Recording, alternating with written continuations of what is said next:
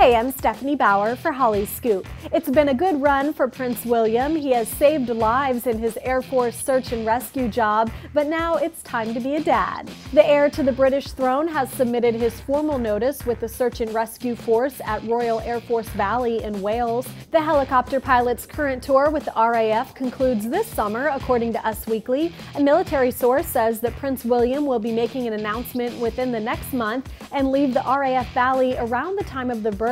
Until now, Kate and William have basically endured a long-distance relationship during the pregnancy, while Kate stays at their Kensington Palace residence in London. A royal source says William wishes he could be there with Kate more, but it's not possible every day. They make it work as best they can. For more entertainment news, stick with hollyscoop.com. Watch your favorite videos wherever you are. Available as a free download for both your iPhone and iPad. Search Holly Scoop in the iTunes Store.